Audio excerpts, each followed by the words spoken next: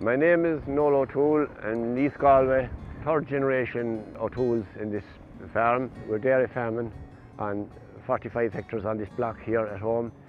We're using Sobac for the last 4 years. We're fourth year into it now, and we haven't been using any P&K for that time. We're well satisfied with the results we're getting. We're heavily stocked, so it's important that we grow the same amount of grass as we grew before we started using Sobac. Bacteriosol goes on the outside blocks, the Bacteriolit goes here on the home block, and we put it on the cubicles each day, so it makes its way into the slurry. So we've reduced our nitrogen use by 40%. We soil test every year. That was my challenge when I started using Sobac, to make sure that our index is kept up, and they're keeping up here and they're fine. Yeah, performance is good. Cows are very healthy. We have only a 6% empty rate after 8 weeks breeding. There's no issues. On this block here we'll be very subject to drought conditions in the dry weather, so the land holds the colour much better. The grass doesn't die off. It mightn't grow as much during that period, but it keeps very green and healthy.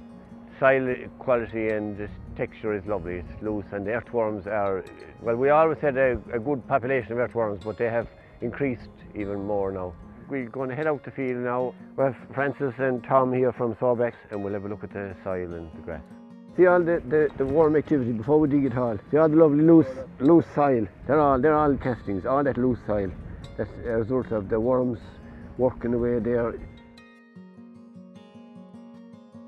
Yeah, so we've just dug up one little small scraw here now, and we've found all this amount of worms quite easily, all within the lift of one spade. And you can see how easily the soil falls apart. There's no resistance at all. It's just beautiful loose clay.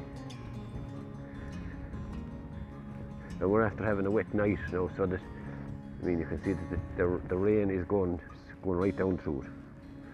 And the looser it is, the more oxygen gets down to the air. The grass roots can go down deeper. It's a win-win. If we look here at the roots, there's a massive amount of roots. So there's more activity underneath the earth than over it. We don't realise that when we just go and look for it and see. All these roots are so important to the grass for picking up all the nutrients and all the trace elements.